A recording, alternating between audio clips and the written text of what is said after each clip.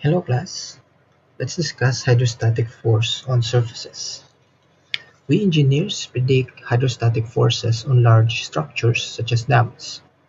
Thus, in this lecture, I will explain to you how to relate pressure to force and how to calculate hydrostatic forces on panels, where a panel is a flat or plane surface.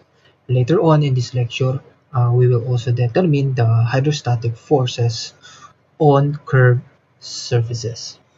So let's proceed. So let's discuss first force of a uniform pressure distribution. So in solid mechanics, if we have a uniform pressure, if we are going to determine the equivalent force of that uniformly distributed load on a flat surface, we can just easily determine the resultant force by multiplying that pressure to the area.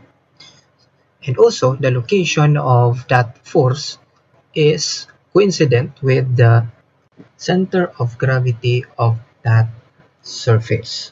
So therefore, the center of pressure of this uniform pressure distribution is the same as the location of the center of gravity or the centroid of that flat surface. So if we take a look at the cross section, okay, or the area that is perpendicular to this uniform pressure, let's say if this is a rectangular uh, plane surface, so our center of gravity is at the middle, okay, half the length and half the width. That's the location of your center of gravity. So if we have here a uniform pressure distribution, that's also the location of your center of pressure.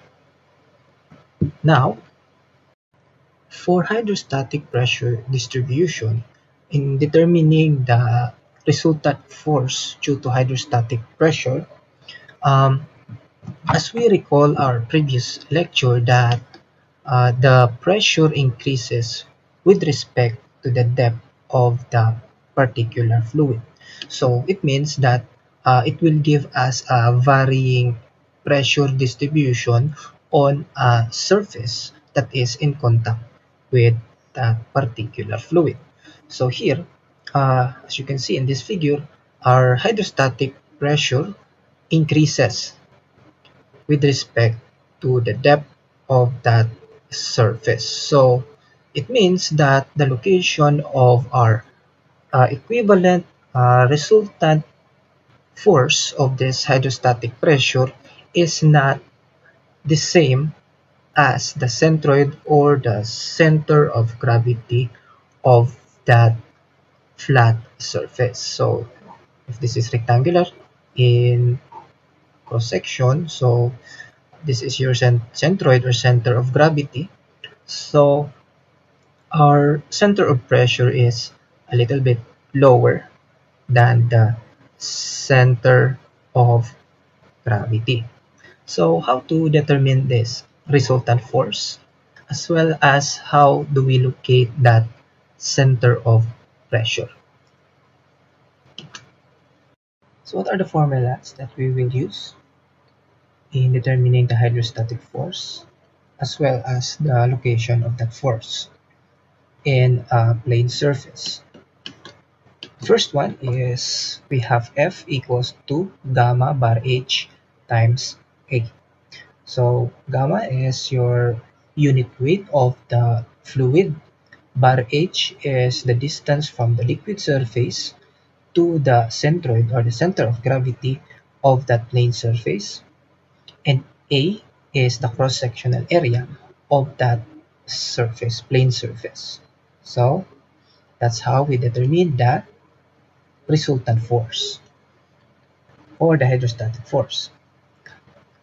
For the location of F or the resultant hydrostatic force, we have a formula of YP is equals to IS over A times bar Y. IS is the moment of inertia of the plane surface with respect to the liquid surface. A is the area of the cross-sectional area of that surface, and bar y is the parallel distance measured from the center of gravity of that plane surface going to the liquid surface. So if we will extend a line from the center of gravity parallel to the plane surface, that distance is your bar y. So if the plane surface is upright, or there is no inclination of that plane surface, let's say this is your plane surface here, it means that your bar h and bar y is just the same. Okay, but if there is angle of inclination of this plane surface, your bar y and bar h are not the same. So if we have a fully submerged plane surface and a liquid, so we have to transfer the moment of inertia with respect to the liquid surface. So by transfer moment of inertia, we can have the solution of bar y plus ig over a bar y. So bar y again, the distance from the center of gravity to the liquid surface, and we have here the ig, which is the centroidal moment of inertia of that plane surface, or the moment of inertia with respect to the center of gravity of that plane surface. So actually, this is the more useful solution in determining the location of the hydrostatic force. So the eccentricity is just the distance from the center of gravity and the center of pressure. So as you can see here on the location of the resultant hydrostatic force, we have bar y here, which is the location from the surface to the center of gravity, is added by the centroidal moment of inertia over a bar y. So it means that that additional solution right here, which is ig over a bar y, is just the solution in determining the eccentricity. So we must be familiar with the moment of inertia of any shape, because the plane surface of the hydrostatic force that we may encounter is not always rectangular. It can be of any shape. So if you're not familiar with the moment of inertia of a particular shape, so you can review it here on these slides. Okay, so here are the properties of plane areas. So just take a look on the properties. Next, other types of triangles: isosceles, right triangle, triangle, a trapezoid, and circle. So uh, just take a screenshot of these properties, and later we will use this in solving problems. Okay, so just take note of the moment of inertia and the bar y, so that we could locate the center of gravity. Okay, other shapes such as circular ring, semicircle, quarter circle, and quarter circular spandrel. Okay, so let's now proceed in solving some problems. Example number 1. Determine the force acting on the side of a concrete form 2.4 meter high and 1.2 meter wide that is used for pouring a basement wall. The specific weight of concrete is 23.5 kilonewtons per cubic meter. Determine also the location of the force on the form. So we have here a rectangular plane surface that is in contact with a fluid. So our fluid here is concrete. So since this is a newly poured concrete, it is still in its liquid form. So it has a specific weight or unit weight of 23.5 kilonewtons per cubic meter. The hydrostatic force on a plane surface is equals to gamma bar h times A. So we have a given unit weight of the fluid, which is the concrete, which is 23.5 kilonewtons per cubic meter. How about bar h? Bar h is just the vertical distance from the center of gravity to the surface of the fluid. So since we have here a rectangular plane surface, so just take 1/2 of the vertical distance of this uh, on this plane surface, which is 2.4 divided to 1.2 meters. So that's your bar h. That is 1.2 meters. Since the plane surface is along the vertical, so it means our bar y is also equals to 1.2 meters. Okay,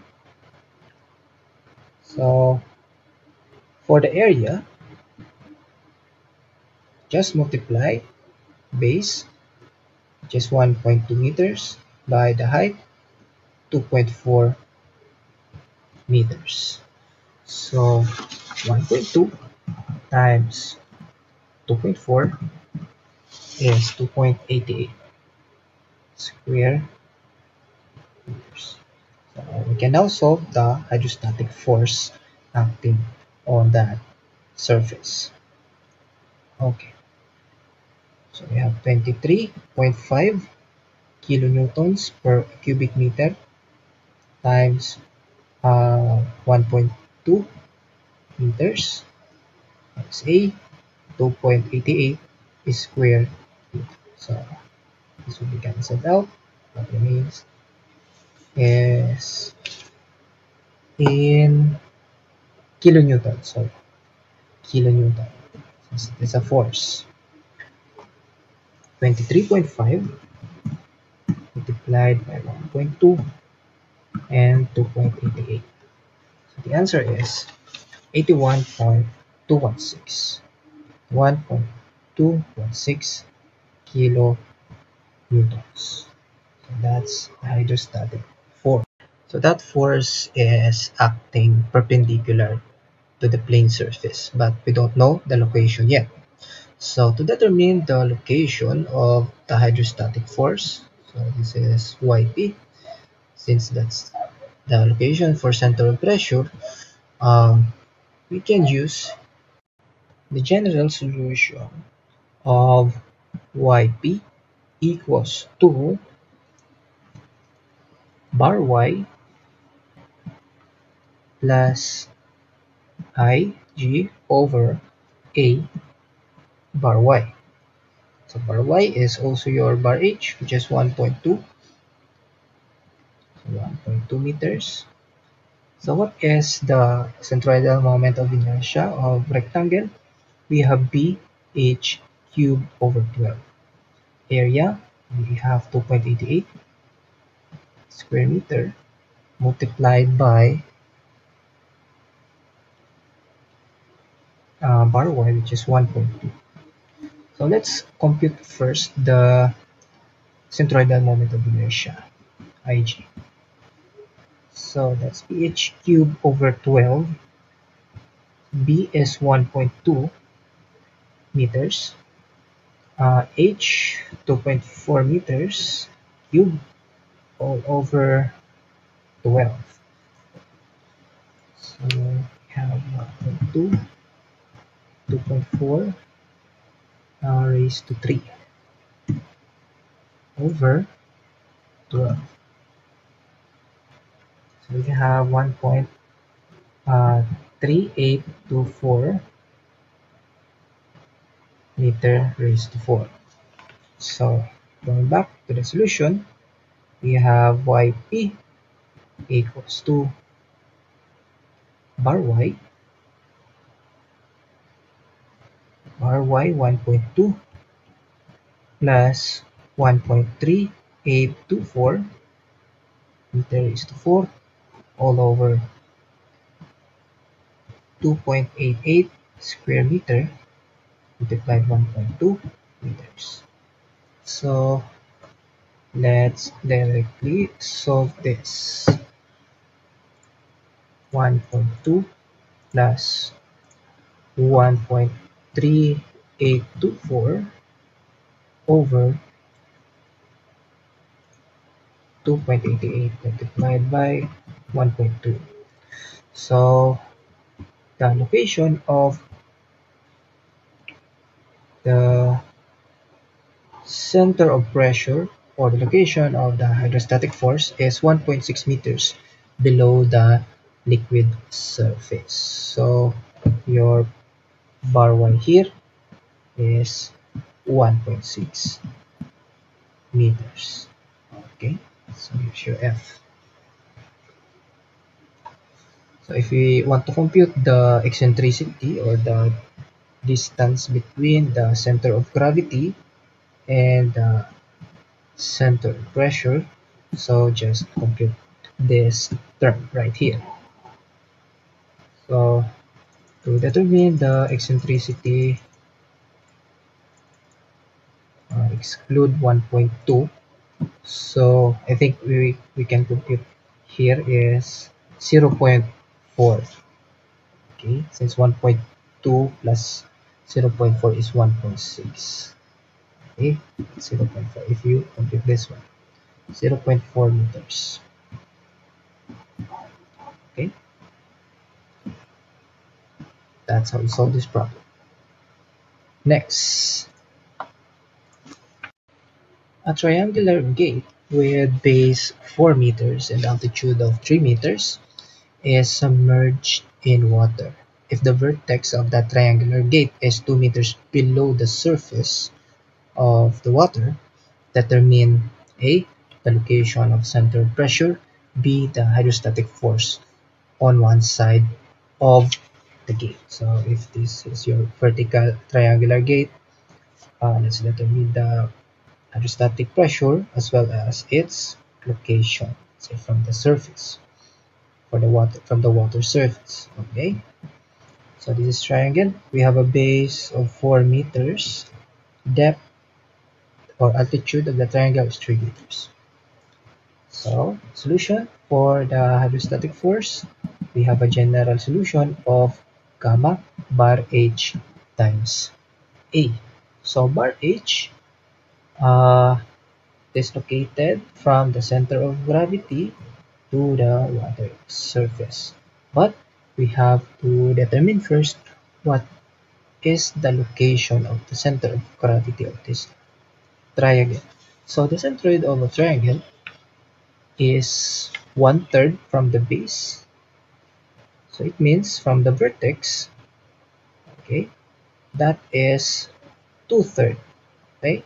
That is 2/3 of its altitude.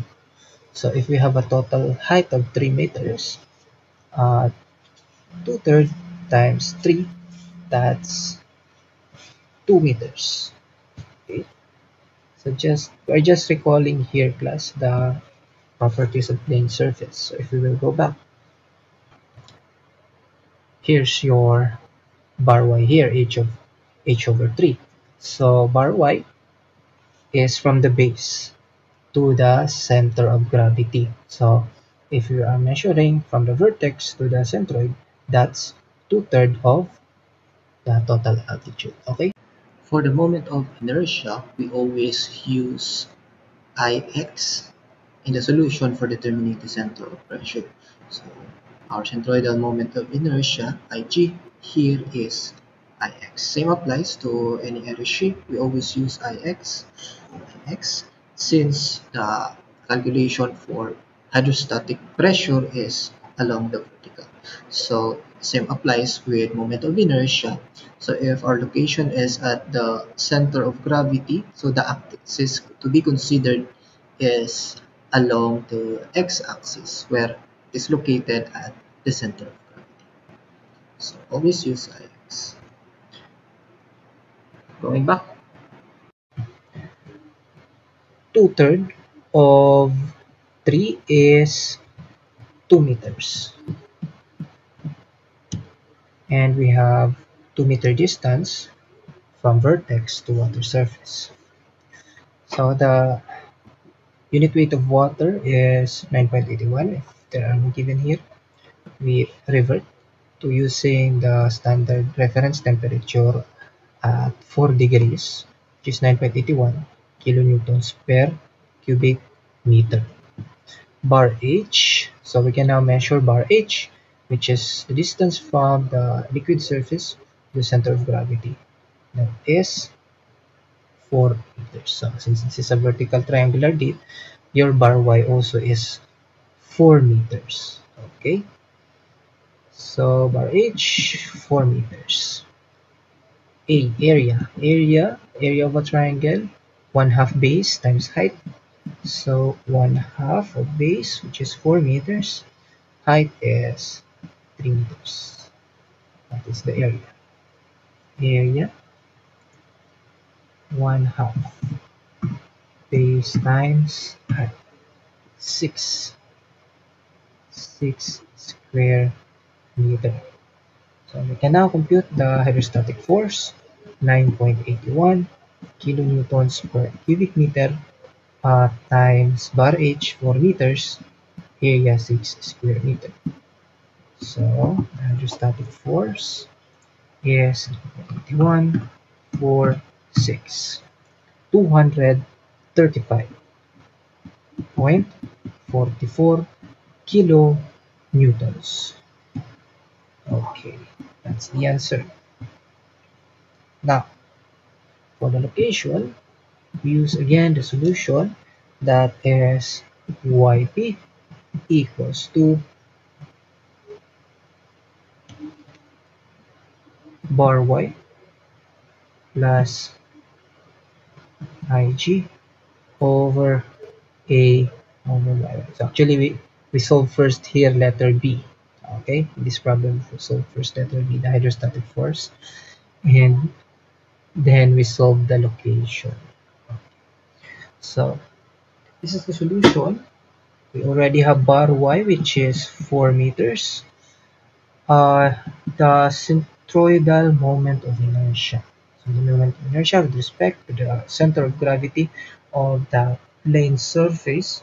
So as we recall on the previous slide, we have pH cube over 36. Take note, class, with respect to x-axis is our moment of inertia that we're going to use here. Okay, so pH cube over 36. So now we can now substitute the base, which is 4 meters, and height is 3 meters cube over 36. So that moment of inertia is 4 times 3 raised to 3 over 36. That's 3 meter raised to 4. So all are given now. We can now locate the center of pressure, which is equals to bar y 4 meters plus 3 meter raised to 4 over area 6 square meter multiplied by 4 meters. So B, unit remains is in meter. So let's directly solve this. 4 plus 3 over 6 times 4 equals 4.125. Okay, so that's 4.125 meters. Let's put here from the water surface. That's the location of your center of pressure. So, so this is 4. We have an additional of 0.125, or also that's the eccentricity. Okay, so here's this means your hydrostatic force F is at 4.125 meters from the water surface. So let's say this is your center of pressure, center of gravity is a little bit high. So, okay, so that's how you solve a triangular plane surface, the hydrostatic force on a submerged triangular gate. Next problem. A vertical gate 1.6 meters wide and 2 meter high has water on one side and is inclined 45 degrees with the horizontal. Water is 2 meters above the top of the gate. We will compute here the hydrostatic force acting on the gate, location of the center of pressure from point B.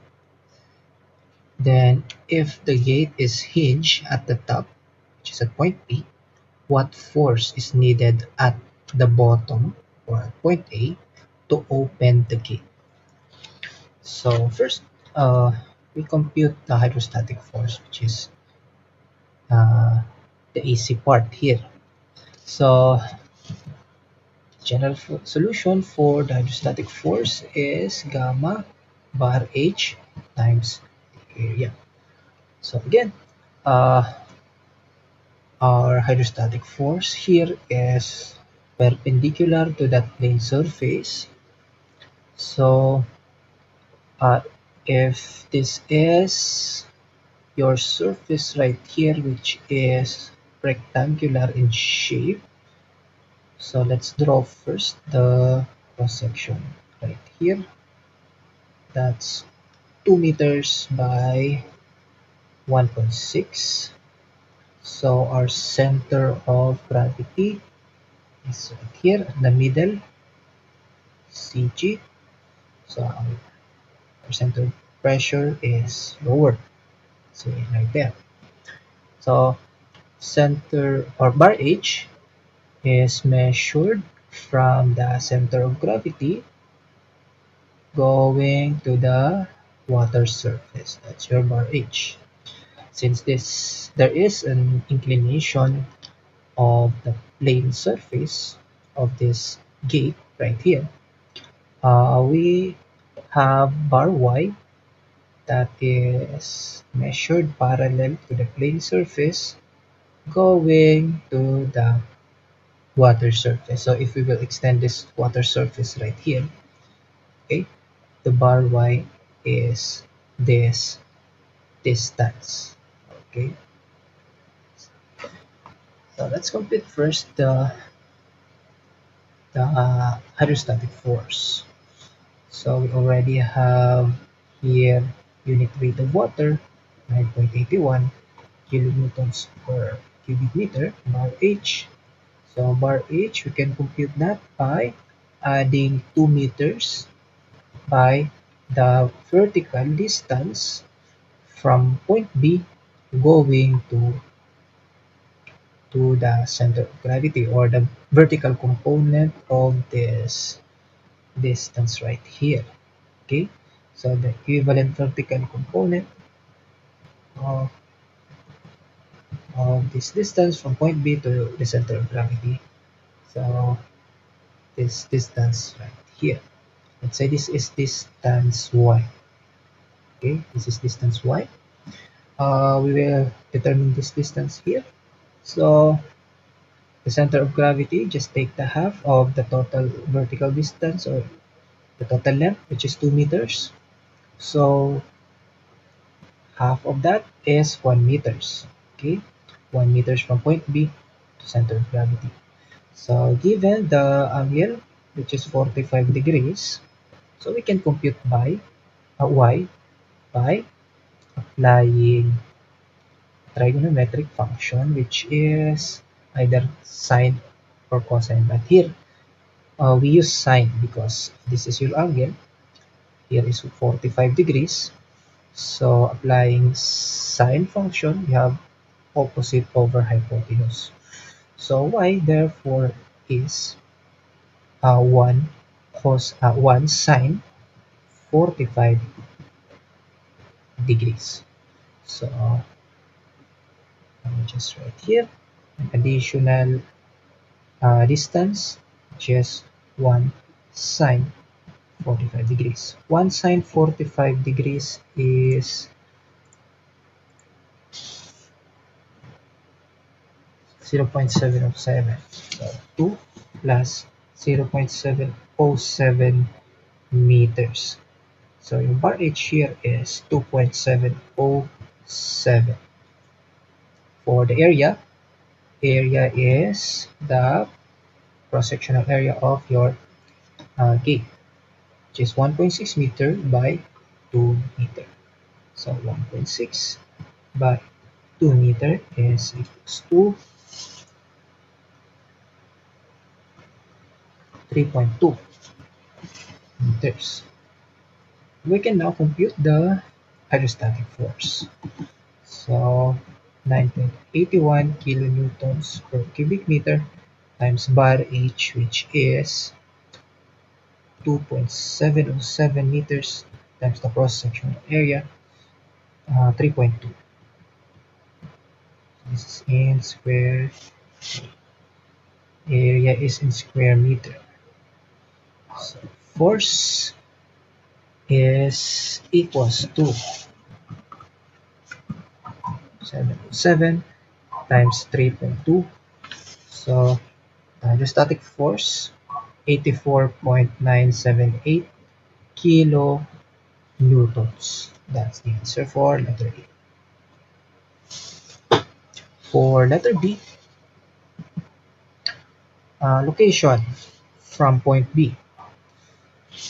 So we are just required to determine the location of the center of pressure from point B. So if we have another drawing here, if this is your center of gravity, and let's say here's your hydrostatic force where the center of pressure is located. So the eccentricity is your distance right here from the center of gravity to the center of pressure. Since we already know the distance from point B to center of gravity, which is half of the distance from A to B, which is 2 meters. So that's 1 meter. Okay, this is our cross section right here. So this is 2 meters. This is 1.6. So here's the location for your center of gravity of this rectangular plate, rectangular surface. So we can just use the eccentricity in locating the center of pressure.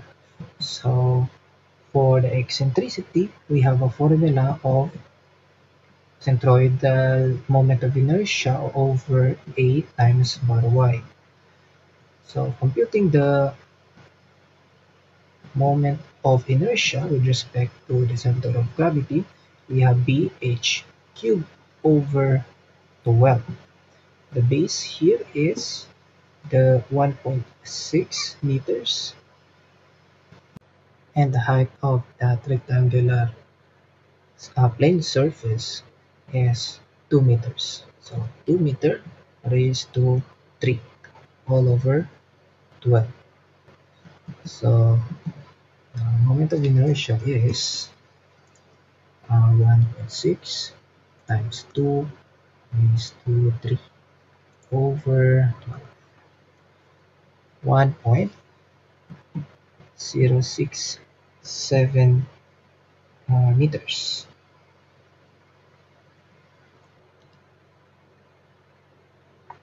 So the eccentricity now is 1.067, this is meter raised to 4, over the area, which is 3.2 square meter, and bar y, which is still unknown. So for bar y, we determine the distance from the center of gravity. So if we draw a line from the center of gravity going to the water surface, so if we will extend this water surface right here, so this distance right here is your bar y. Okay? So bar y is this line here, this color green. So to determine bar y, we already have 1 meter distance from center of gravity to point B, but this distance from point B going to the water surface is still unknown. So to determine this distance, let's say this is letter Z. This is letter Z. So we can determine that again using trigonometric functions, since we have 45 degrees angle of inclination of this plane surface. So to determine that, if we have here 2 meter depth, 2 meter vertical distance, applying trigonometric function sine or cosine, I think cosine, because cosine of 45 degrees is equals to the adjacent side of the triangle, which is 2, over the hypotenuse, which is your z. So this is considering this triangle right here. Okay. So therefore z is equals to 2 over cosine 45 degrees. So if we are going to determine bar y, okay, before applying that to the eccentricity, bar y is equals to 1 meter plus 2 over cosine 45. So that's meters. So let's compute bar y. That's 1 plus uh, 2 over cosine 45. 3.828 meters. So we can now solve the eccentricity, which is 1.067 meter raised to 4 over 3.2 square meter times 3.828 meters. So 1.067 over 3.2 by 3.828 equals 0.087 meters. That's the eccentricity. Therefore, determining the distance from point B to the center of pressure, let's have another drawing. That distance is 1 meter plus eccentricity. So from B, the location of the hydrostatic force from B is 1 meters plus eccentricity. So that's 1 meter plus the eccentricity of 0.087 meters. So the distance is 1.087 meters. So this is the answer for question in letter B. Okay. So next, uh, if the gate is hinged at the top, what force is needed at the bottom to open the gate. So to determine that force to be applied at point A, since we have a hinge here at point B, so the most effective direction for the force to be applied at this plane surface should be perpendicular to that plane surface. So in order to open that, we should apply force that is opposite the direction of this hydrostatic force. So to determine this force right here, let's say this is F at A, okay, force at A, uh, we will just take the moment at B, okay, take the sum of moments at point B, which is equals to 0. So assuming that all clockwise direction to be positive, so from point B, taking the moment at point B, we have force at A multiplied by its distance from point B. So the distance is 2 meters minus 84.978 kilonewtons multiplied by the distance 1.087 meters equals to 0. So okay, uh, make this positive if we put this term here on the right hand side of the equation, which is 84.978 kilonewtons times 1.087 meters. So 84.978 times 1.087, 92.371. Divide both sides by 2 meters. Kilonewton meter. So divide by 2 meters.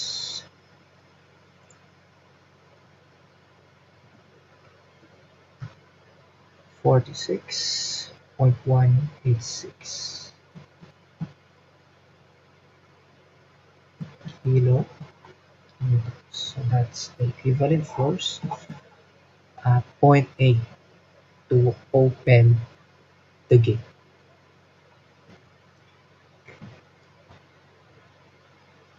So that ends the part 1 of our lecture on hydrostatic forces on plane surfaces.